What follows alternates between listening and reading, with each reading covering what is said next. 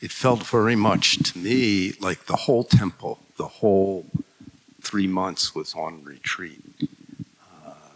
You see the style Seung Sunim made. We sit together, but also many of the people we sit or chant with, practice with, are also doing work practice during the retreat to make it possible to have a situation that we live in and can continue to do. Certainly that's the spirit of Zen practice. Our body can be in any kind of position, but how do we keep our mind moment to moment? So they say whether sitting, standing, walking, or lying down, what is this? Just paying attention to this moment and then seeing what is the correct situation and doing it. And I think everybody made a great effort to do that. So when we're in the Dharma room, people are making that sitting effort. When they're in the kitchen, you guys working, just to make a good meal for everyone.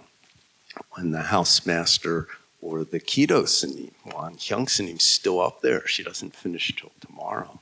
And very, very steady, whether she's alone or leading chanting together, just keeping that, what is this mind? What is my job now? And doing it. And if that approach to our life becomes strong, then even when we leave this situation, we continue with that mind. One reason we get together is because it's like getting a booster shot. Everything, everybody, and everything is directing us towards that kind of awareness and following the situation, not getting attached to our body or our feelings or our thoughts. And with a question, whether it's what is this, who am I, what am I doing right now, that leads us back to where all this comes from. We call that our true nature. And it's the same true nature as the whole universe. And that is the place where everything's clear. And we're not moved by, good and bad, life and death, suffering and pleasure. That's Buddha's mind. That's what he realized and experienced. And we all have that.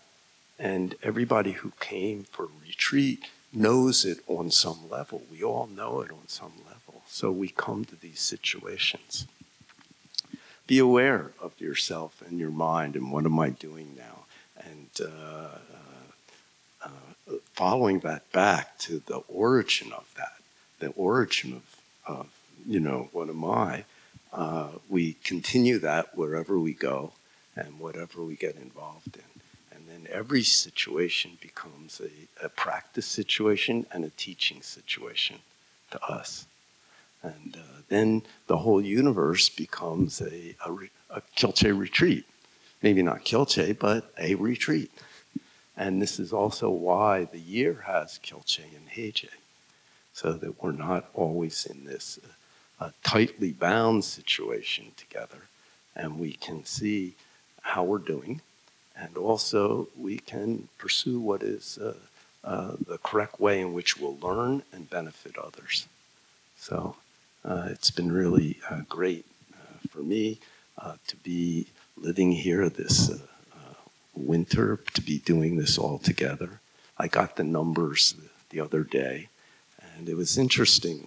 19 of us sat or did the whole 3 months, and altogether 56 people came and participated, 28 women, 28 men.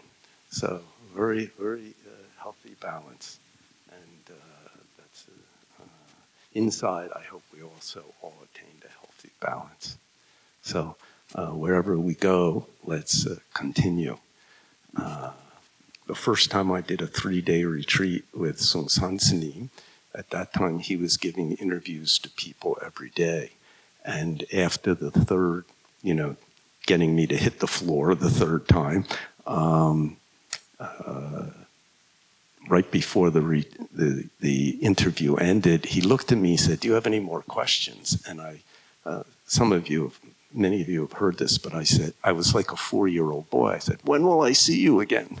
And he took his stick and he whopped me on the leg.